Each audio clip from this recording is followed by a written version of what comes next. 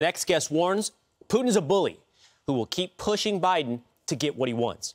Katie McFarland served as Deputy National Security Advisor under President Trump, and she joins us now. Katie, how are you?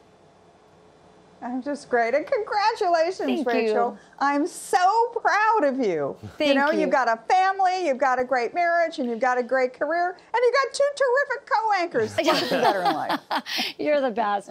So we had to have you on to talk about this summit because no one knows better than you what to do in these situations. So you say there's this golden opportunity for Biden.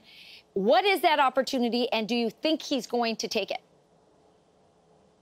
Well, I don't think he's going to take it, but here's the golden opportunity. He's going to present himself to the European leaders as, hey, I'm not Donald Trump. This is great.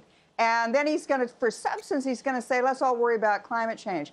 The golden opportunity is between what the Russians have done to us and to the Europeans, and particularly what the Chinese have done to us and to the Europeans and to the world with the coronavirus. This is the opportunity to say to those European leaders, all right, we need a united front. We need to together stand up to the Russians over hacking, over the ransomware attacks, over what they're doing in Ukraine. And as the really important thing is we have to join together to stand up to China, not just to discover the origins of COVID, but to stand up to China on trade issues, intellectual property. Because here's the thing, the Europeans have always been reluctant to do any of that, particularly Germany. So the question I have is not so much Biden-Putin, but how about Biden and the Europeans, particularly the Germans? But I have a question about Biden-Putin, KT. I am fascinated by this because, look, behind every conspiracy theory, behind every news cycle over the past 4 or 5 years has lurked Vladimir Putin.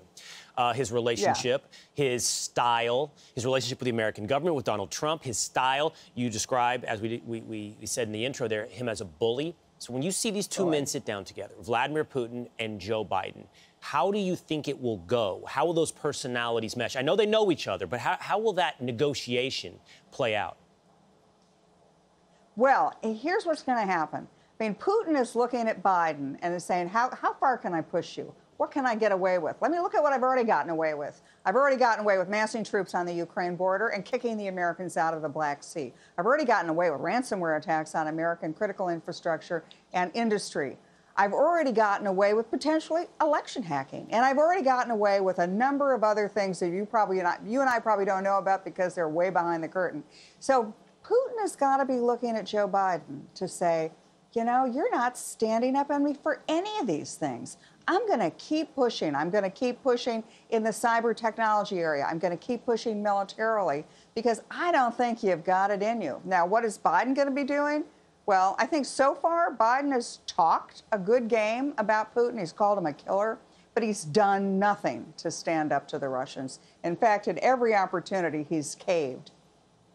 KT McFarland, you know what you're talking about. You're the perfect guest this morning. So thank you so much for being here. And we agree, Rachel is the best. So, Thanks, KT. Much, Thanks, KT. That was so sweet of you. Thank you. Thanks.